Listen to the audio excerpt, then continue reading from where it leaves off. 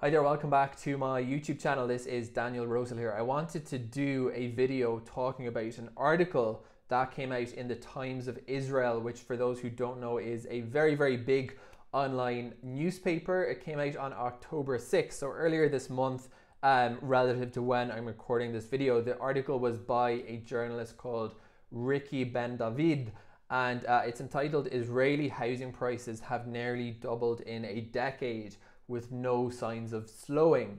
Now, I don't typically record videos about articles that appeared on news websites, and the reason I'm doing this is because I truly think that this was a very significant article, and it's also an article that I suspect and I know is going to be glossed over in the news cycle. In fact, it's already happened. Now, yes, that's only natural. There is such thing as a news cycle and things get displaced, but there's a much bigger issue, in my opinion, in Israel, and that's permanently that these huge socio-economic problems get totally pushed out of the way because there's always some security situation that forms a central part of political parties' election manifestos. I've been living in Israel for 6 years. During the course of that time, I've lived through multiple elections, including the famous 3-election stalemate we had. I've tried to follow what the various political parties have been putting out in terms of material intended to reach voters, and I've seen very sparse attention ever being paid to not just the housing crisis, but indeed to any socioeconomic issue in Israel. That includes also the cost of living, which has been repeatedly found to be among the very highest in the world. According to one index, Israel was rated the 8th most expensive country in the world and the 2nd most expensive country on a per square meter property basis. Now, this is kind of what this article by Rivky Ben-David discusses, talking about basically how insane the property bubble has become. Now, that actually brings me to a point that there's really not much scope to talk about the Israeli property bubble, because if this is a property market that shows no signs of correcting even during the pandemic, is it really fair to call that a bubble, or is this just the typical state of the housing market here in Israel? Now, a lot of the coverage talking about real estate in Israel has been talking about how positive that attribute of the market is. The market always goes up. Property in Israel is a great investment. And I just have to make the point, even though it's 100% obvious, one person's great investment is another person's struggle to get on the property ladder. And that issue is just not being addressed, but addressed very well by this article. One other observation I would say, living in Israel and consuming, I try to watch 1 hour of Hebrew TV or YouTube per night just to try to get the language going. I'm seeing, thankfully, more attention being paid in the internal discourse to this issue, and that is so overdue, because the numbers here are mind-boggling. Now, this whole housing crisis issue doesn't just talk to an issue of here's a problem in Israel and here is the extent of the problem and here are some solutions. I think this also talks to a dynamic I've been seeing for quite some time, especially recently for whatever reason. This massive disconnect between diaspora Jewry and Jewry in Israel, and there seems to be this mentality, I don't know if it's always been a mentality or it's just emerged, that you can't criticize anything about Israel without being anti-Israel, and that's ludicrous. It's crazy to suggest that this housing crisis, this is a huge issue. If a diaspora, some Jewish person living in London or in New York were to ask me what do I think about living in Israel, by the way, I was quoted in this article, and I would probably repeat the quote that I gave this journalist, which is, how can I possibly envision a future in a country that only offers indefinite renting and in which the rental market is kind of a disaster? There's really no such thing as long-term rents in Israel. Rents relative to property are not actually that expensive, but it's kind of an unregulated jungle. And people would say, isn't, you know, Israel is an amazing country and it's doing amazing things, and isn't COVID hasn't its response to COVID being amazing? And I would say all those things are true. Now, some people, of course, are very anti-Israel politically, but with the pro-Israel crowd, I can connect about all those issues, but I can't really connect because as somebody living here, this is the issue. The cost of living, the salaries relative to the cost of living, which do not make sense by and large, and the property market, which is, yes, a global dynamic, but in Israel, it's an insane dynamic, and it creates a feeling of total and utter hopelessness for young people living in Israel, because the amount of money required for a down payment, this is, if you ask me, the single most concerning / shocking fact in this article. It's $262,000. That means that to qualify for a mortgage, we're talking about the down payment, not the cost of the property, to qualify for a mortgage, because Israel's central bank limits the down payment at 25%. That's the entry level, and even that's higher than a lot of countries. Ireland, you can get 10% first-time homeowner mortgages, but that $262,000 down payment, which is, to state the obvious, more than $250,000 United States dollars. That's what you need to get on the housing market in Israel. That does not make sense in a country where the average salary is in the 40,000 to 50,000 range. How are young people supposed to come up with $250,000 in savings? That's ludicrous. There are other just really good observations in this article by Rivky Ben-David. I just want to scroll through it for a few minutes and just sort of talk about a few of them. One interesting one here was that just this year so far, YTD, year to date, it's been more than a 12% increase in the price of real estate. Now, that is crazy. We're talking about 2021, the year of the pandemic. This article was written in October 6th, which means there's still effectively October, November, December, an entire quarter left in the year for that 12% to become 15% or 16%. So to say that the market is overheating or overheated is a gigantic understatement. So that's what the Times of Israel chose as its subtitle. Personally, if I was working at this newspaper, I would have gone for the shocking mortgage figure. But that one is pretty shocking too. Whoever was copy editing this piece had a lot of options to choose from in terms of statistics. So that's shocking. There's a few more here that are just kind of mind-boggling. The average price. Now, one thing about Israel, for those not based in Israel, to know important context for reading this article is to understand that in Israel, the vast majority of people are living in apartments, not houses. So not only are we talking about staggering sums of money, 250,000 United States dollars, we're talking about those staggering sums of money to live in an apartment, not a detached home. It's just ludicrous. The average price for a four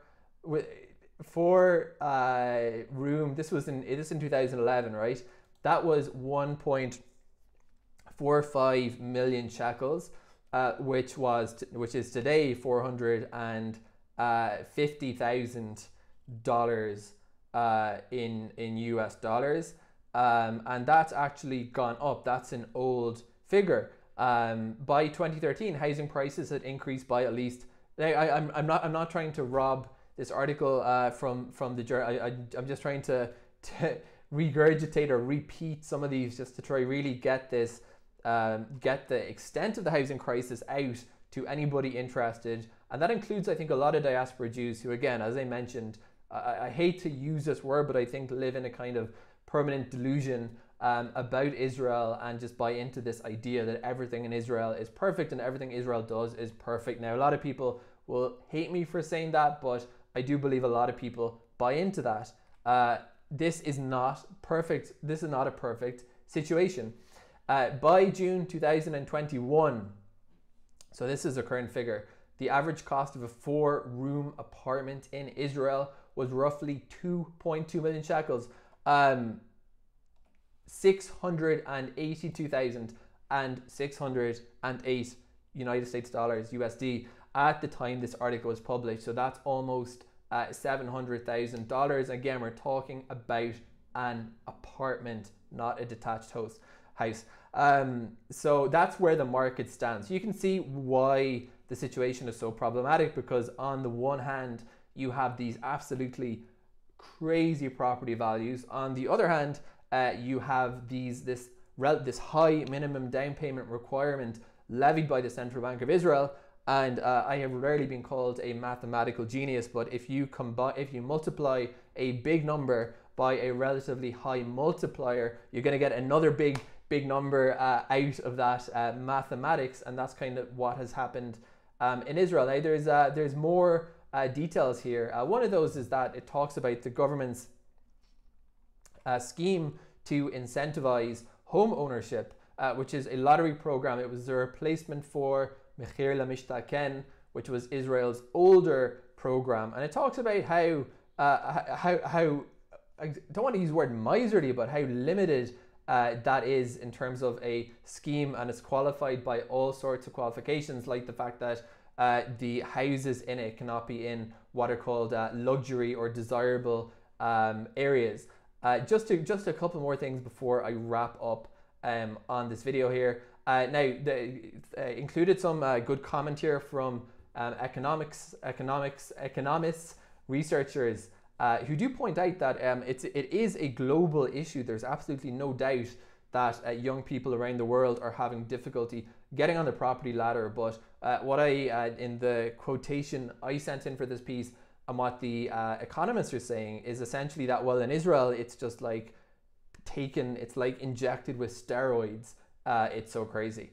So people, now here's a bit of the article I find absolutely mind-boggling. So this is from Professor Danny Ben-Shachar.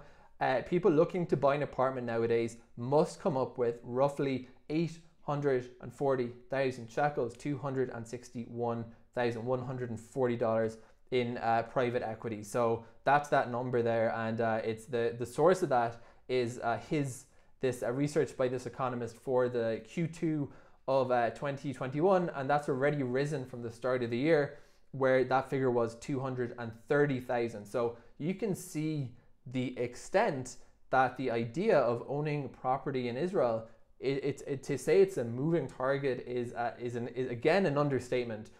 Research has also shown that the wages in Israel have not really risen commensurate with the cost of living, which is also extraordinarily high. So the financial situation that exists in Israel today, I don't like to use the word impossible because it's so negative, and obviously there's lack of hope. Everything can always be changed. So my hope would be, I'm thinking about writing a book on the general economic picture in Israel, really, and talking about some of these suggestions. Right now, we have simultaneously going on a few dynamics that are just impossible. We have property being insanely expensive. We have the cost of living being very high.